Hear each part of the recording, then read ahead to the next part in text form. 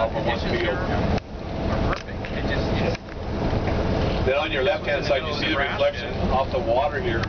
That creek that we just drove through, eventually that water ends up in this area here, and then the state of California constructed this portion of the aqueduct to allow flood releases to actually flow into the aqueduct.